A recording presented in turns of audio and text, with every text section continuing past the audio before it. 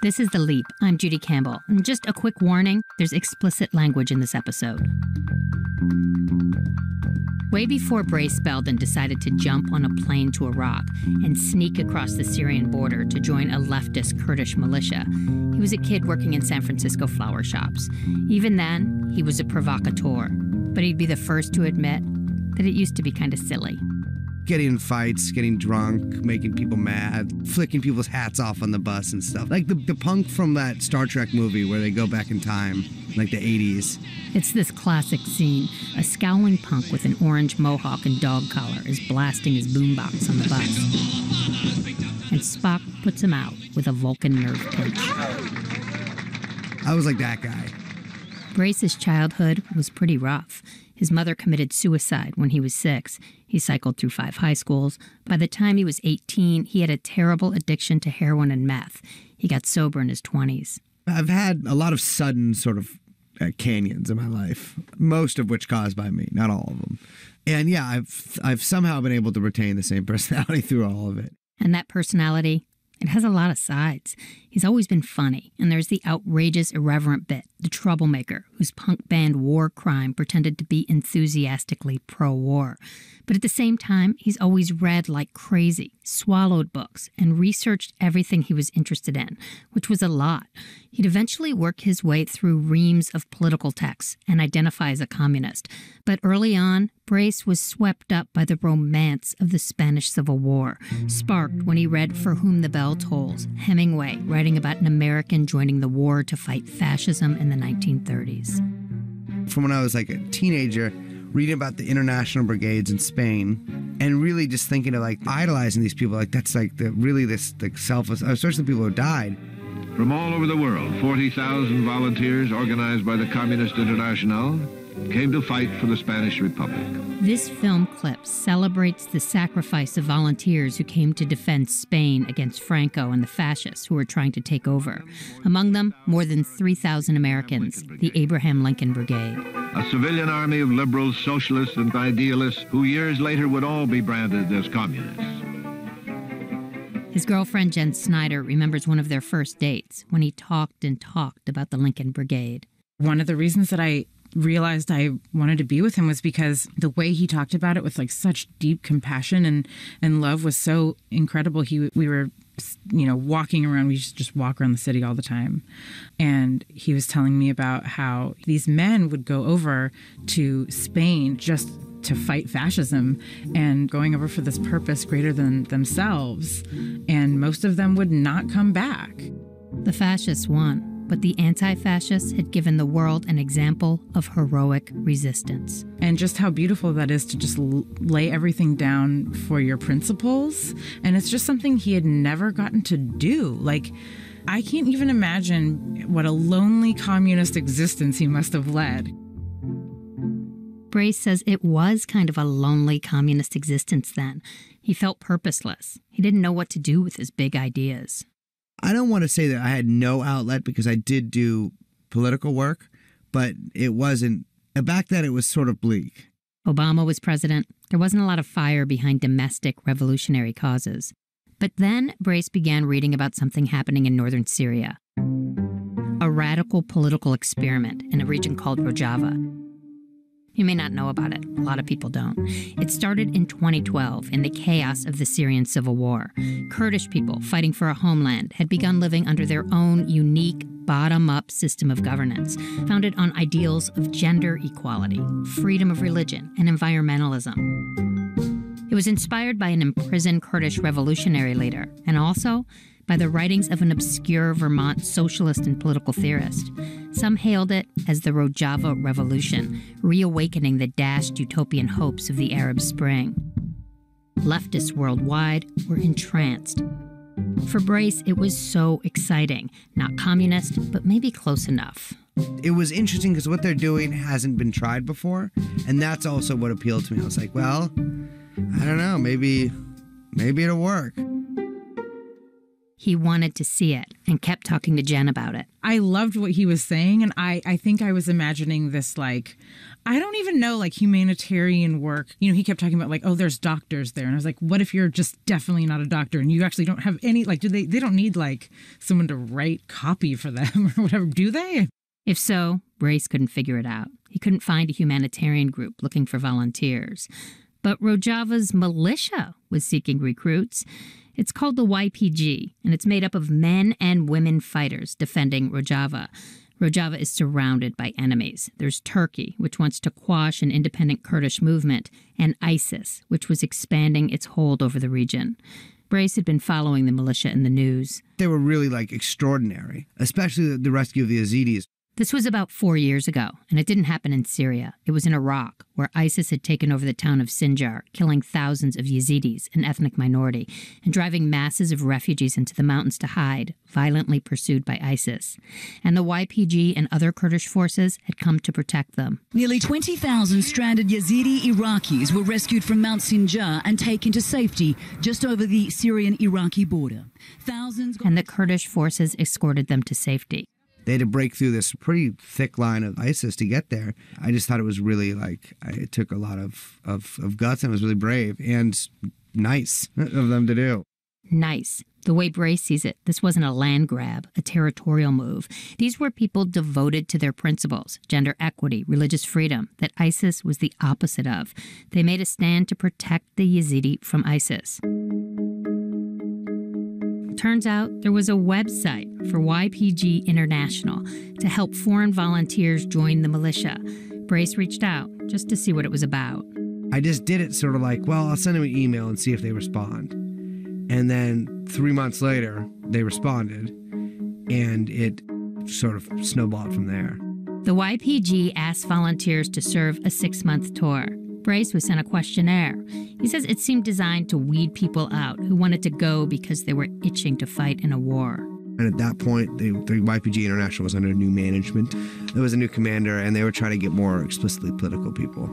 Brace was that, but he wasn't a military guy or a fitness guy. I gotta run, you know? I hate running. What makes people put their lives on the line for a belief or an idea, something that doesn't affect them directly? When we think of people making decisions like this, we usually think of zealots, religious or political, people putting on blinders, narrowing their focus. But Brace isn't really that. He was intrigued by Rojava, excited by it, but skeptical, too, of the glowing reports coming from the left. But he was so curious. What kind of revolution is this? He wanted to see it. Joining YPG was the only way I could get there, the only way I could figure out to get there. But was it his battle to fight? Brace felt if he was going to have these Marxist-Leninist beliefs, at some point, he needed to act on them. And that was really became the overriding thing. I was like, I feel like it's my duty. Of course, there's also a romance, an adventure to that, too, to the march of these comrades finding solidarity and purpose in war. He was thinking of those heroes of his in the Spanish Civil War, people who put their lives on the line to support their fellow revolutionaries. It represents this sort of like what as socialists we should be striving for, which is internationalism, like assisting, you know, our fellow workers in other places and of course at home. And this fight, it looks similar to Spain in a lot of ways. A band of revolutionaries fighting against the ultimate conservative fascist-like force, ISIS. It was his chance to put his beliefs in action. The YPG emailed him a date to arrive, and Brace bought a plane ticket. But one of the problems of not having blinders on, it makes it harder to believe in your decision. I felt like it was just a dumb decision from the entire time, from like when I made the decision until now. No one could call it a smart decision, no matter how rosy your glasses are.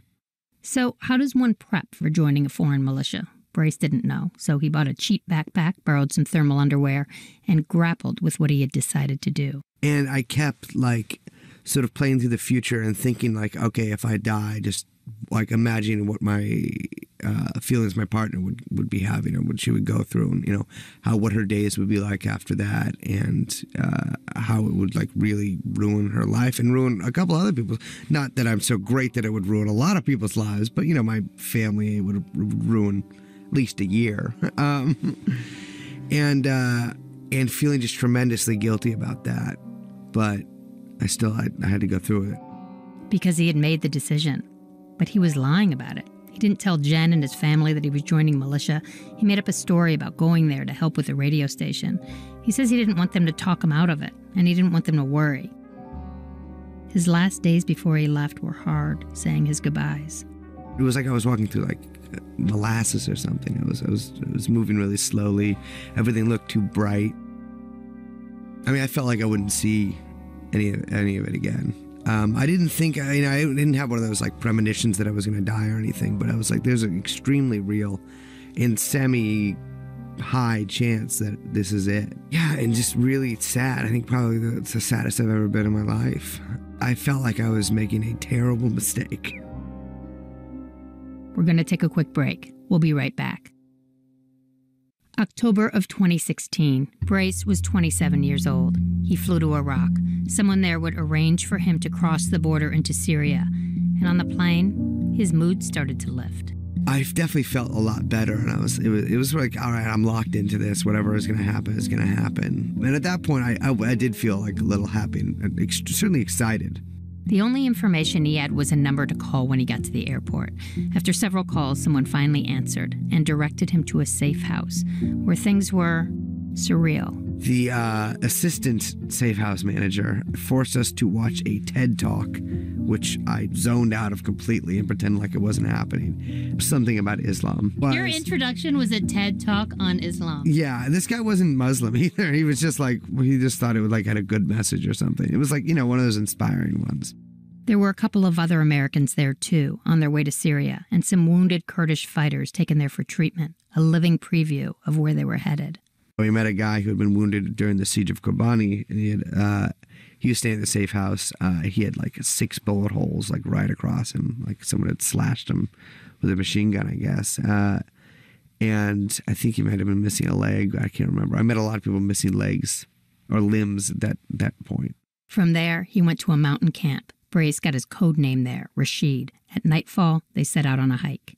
Which is where I made my first big mistake, which is I did not think to bring extra water. So I was unclear about how long exactly the walk would be.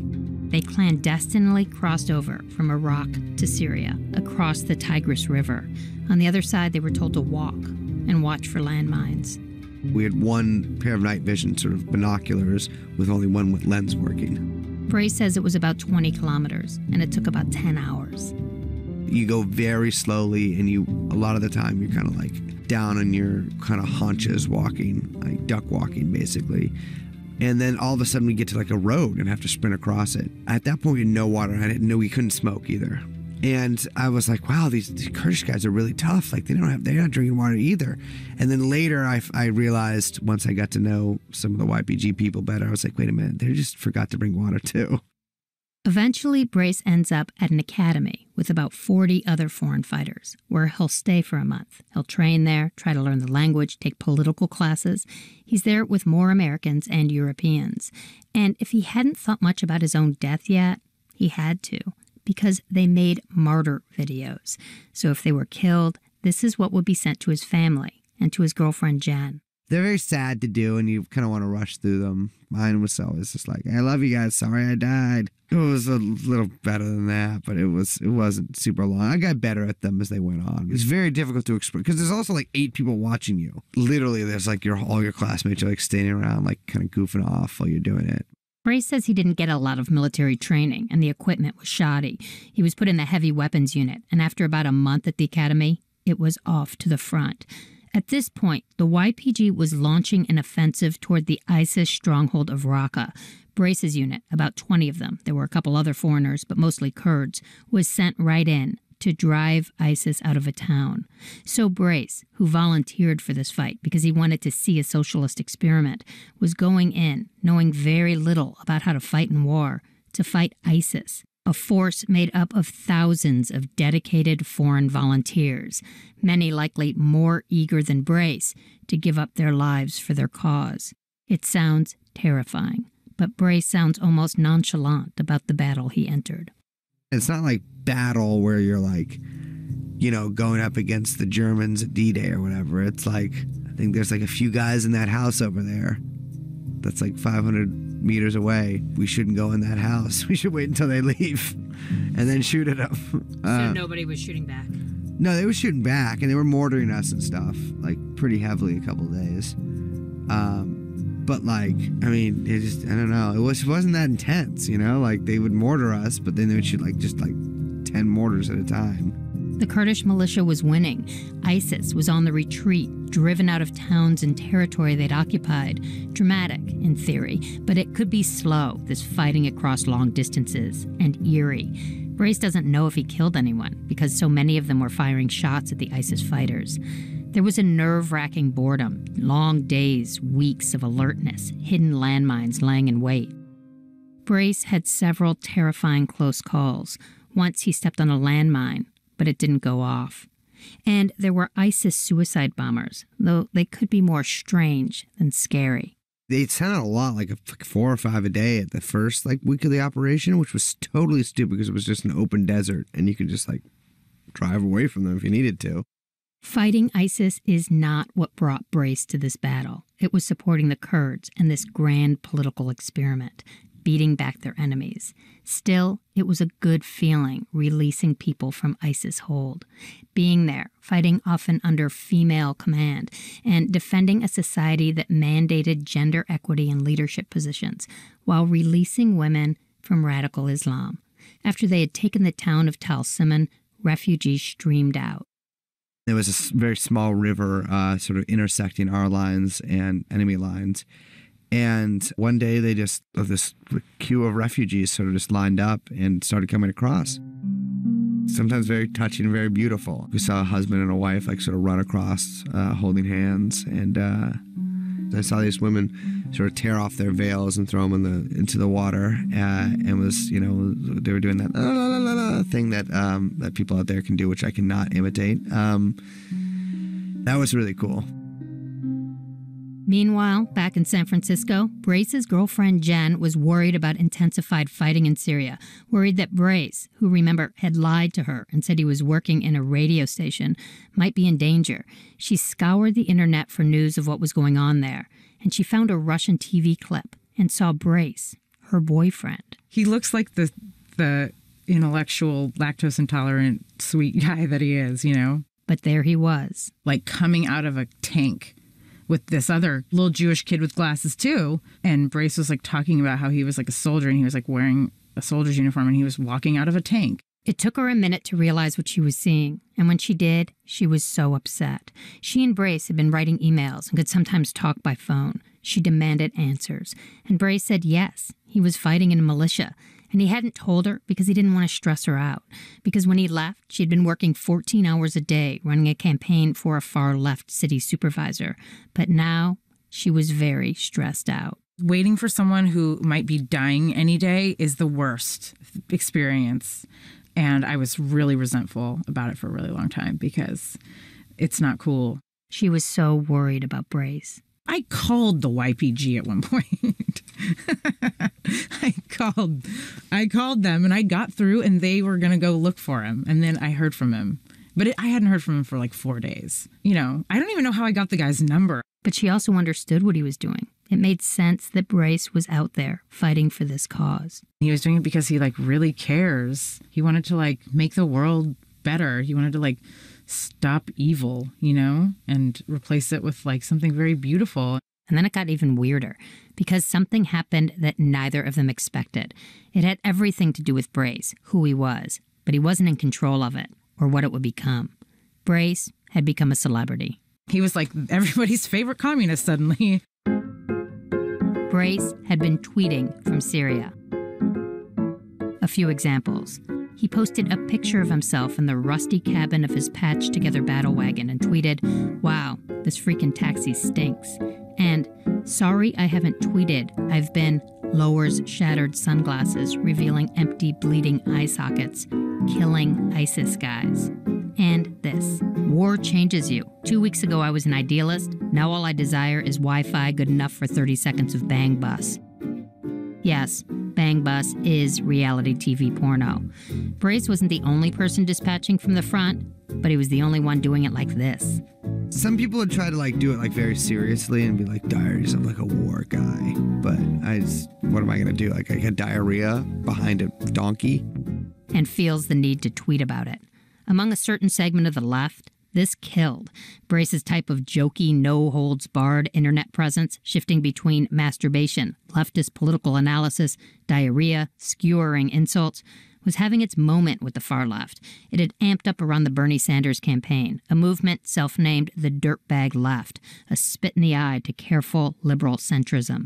And now, someone was doing this from Syria? I was just like, I don't know, I'm here now, but I still have like the same sense of humor, so I was like, I should be kind of more normal so I don't get in trouble if like YPG sees it, but I'm unable and like incapable of doing that. But he says for the most part, the YPG was fine with it. They liked the attention it was bringing to the cause. Brace had more than 30,000 people following his tweets. Rolling Stone wrote up a big spread on Americans fighting with the YPG, featuring him. Other media followed. I mean, obviously, I'm not fucking Rambo, and like I'm not, I do not think that my presence was a military benefit to the Kurds. But I think that like the one thing I did was, making jokes on the internet, basically, as stupid as that sounds, I think in some small way helped. With the wider celebrity came critics. Was he making light of the devastating civil war, using this for his own personal adventure? Was he a privileged dilettante who could dip in and out at his whim? Was it even his war to fight? And then word got to Brace that a movie had been optioned from the Rolling Stone article featuring him, and Jake Gyllenhaal had signed on. It felt like a mockery of everything he had come to Syria for. The Hollywood Reporter described it as a movie about a search for identity, the story of a ragtag team of American volunteers, socialists, and outcasts fighting, with Kurds, to beat ISIS and establish an anarchist collective amid the rubble of war. To Brace, this isn't just corny and inaccurate, but also destructive and anti-revolutionary. He came to Syria to support a social revolution. He ended up spoon-feeding Hollywood an imperialist buddy movie. I will do everything in my power to stop it. And my powers they may not be vast, but they can be very unconventional. Brace's enormous, provocative personality had put the media spotlight on him. But Brace felt his individual self actually receding. Being there, living with the militia, his ego, his wants and needs were becoming less important. They took a back seat, and he was happy about that. I couldn't have really known this going in, but yeah, I felt a part of something. It sort of suppressed this individualism that I have, which of course still found a way to come out, like with me like making jokes on the internet and stuff. And sort of gave me a taste at what like post-capitalist social relations might be. Because he was living with people who shared everything and didn't own things. And because through so many meetings and self-criticism sessions, sometimes with people who'd been fighting as communists for decades, they were learning to work together. Everything was, I guess, discussed, and we still got things done. And it was people from very different sort of political backgrounds, all from the left, but from very different, I guess, sort of tendencies with socialist movement. Brace had wanted to put theory to action when coming to Syria. It was one of the things that drove him there. The action that he craved wasn't on the battlefield. It was the nitty-gritty of political work, of trying to live in a social movement. Brace was on the front almost the entire time he was there. So the civilian society of Rojava, the way it functioned, what he had so desperately wanted to see, he barely got to see it. He only got to visit for a couple of days, and he pestered people with questions. That was really something to see. Like, I saw this like office where all these women were just positively yelling into these phones at people, like trying to coordinate the communes, and the fact that these people were like dedicated to communalizing things. Like there was people working 24 hours a day basically to make sure the communes worked, to open new communes, to train people to be able to work together in these sort of collectives. He was impressed by the dedication in the face of few resources, and he saw that in the military too. Not everyone, but with many. More committed people than I'd ever seen anywhere else in my life. And in this way, Brace found his own role. He noticed his class clown tendencies were helping bring people together, calm tensions in his unit. The diarrhea stuff went over great. And there's this kind of humor that he never would have thought would fly in a war zone, a Syrian war zone. And here it was, working. You'd think that like people who's like seen the destruction that ISIS has wrought wouldn't find it funny if you're like, I'm in ISIS. No, people love that joke. It's not really a joke, but people think it's very funny to say. If you just say, I'm in ISIS? Yeah, or like, that guy's in ISIS. Like, check it out. That guy, because like, I did that at first, and like, people were like, no, people are going to get so mad at you. I'm like, no, check it out. They'll think it's funny. And they did. But then that kept happening. Like, other people would be like, hey, check it out. That guy's in ISIS. Like, they'd introduce their buddy and be like, yeah, it's my friend, like, you know, Ahmed. He's in ISIS. You guys are like stepping over ISIS landmines, making these jokes. Well, what are you going to do? Brace eventually learned the Kurdish language, mostly by struggling to land jokes. And that experience he'd been yearning for back in the States, he got it. Because I felt part of something, like we were all moving communally towards a sort of singular purpose. Obviously, that is a gross exaggeration of I don't mean all, but most of the people I was immediately with. It was fulfilling. But he's sheepish talking about this, what he learned from the experience. It's awful close to the Hollywood Jake Gyllenhaal version of himself. War is not a personal retreat to find a more fulfilled life. No, I'm not trying to do this eat, pray, love for, you know, G.I. Joe, eat, pray, love shit. When Brace's 6 months were up, he had mixed feelings about leaving. It was basically a 50-50 mixture of like really wanting to stay and like really wanting to get the fuck out of there. He was excited to get back to Jen, who had continued to go through a very weird and anxious time while her famous communist boyfriend was off fighting. She had read in the Washington Post that Brace was planning on asking her to marry him when he came back. Brace expected he'd be asked a lot of questions at the airport, but he sailed through. Joining the YPG is not illegal in the U.S. Jen was at the airport waiting for him. And I spotted her and used my newfound sneaking skills to like go behind her and sneak up. Woo! You know? And then I turned around. It was like some guy in this giant, weird scarf, you know? And he's just like this furry, dirty scarf guy. And I'm like, It's like when your dad shaves his mustache and you're like, who the fuck are you? It all took some getting used to for them both. It was like a great first day back. It's a little jarring later that it kicked in. Like I was kind of like fish out of water for a little while, actually. Had some little panicky moments a couple times. Just like so strange being back and like being around a lot of people. And like I think just kind of depression and like not knowing what I was doing next. Brace had lost friends in the battle when he was there, and after he returned home, as the YPG closed in on Raqqa and fighting intensified, more people died. My commander died. Like half my old fire team died.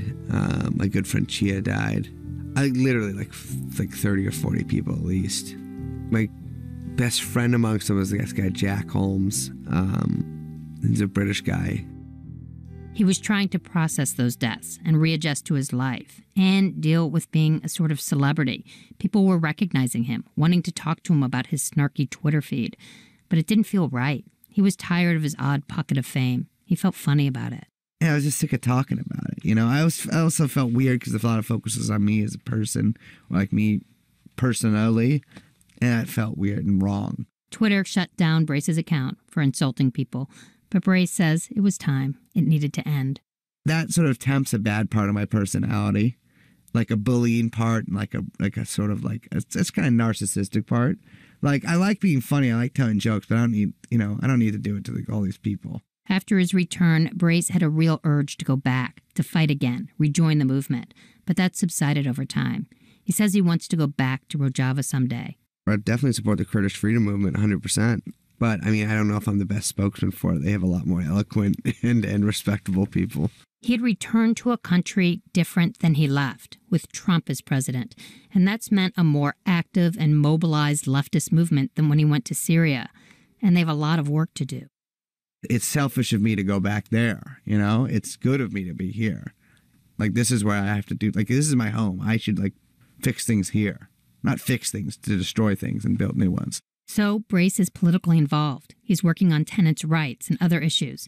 It doesn't give him the satisfaction or engage him the way being in Syria did, but he says that doesn't matter. But I have to do political work because I have to do that. I don't know. You got to do that. If you believe in something, you have to do it. He's said this sort of thing before. It's that kind of thinking that took him to Syria. But right now, it means something quieter. It means staying at home, politically active, locally, with Jen, who, by the way, Brace did propose to. He did it privately, not in a newspaper, but on a beautiful hike in a redwood forest outside of San Francisco, where he grew up and where he says he wants to be. That's The Leap.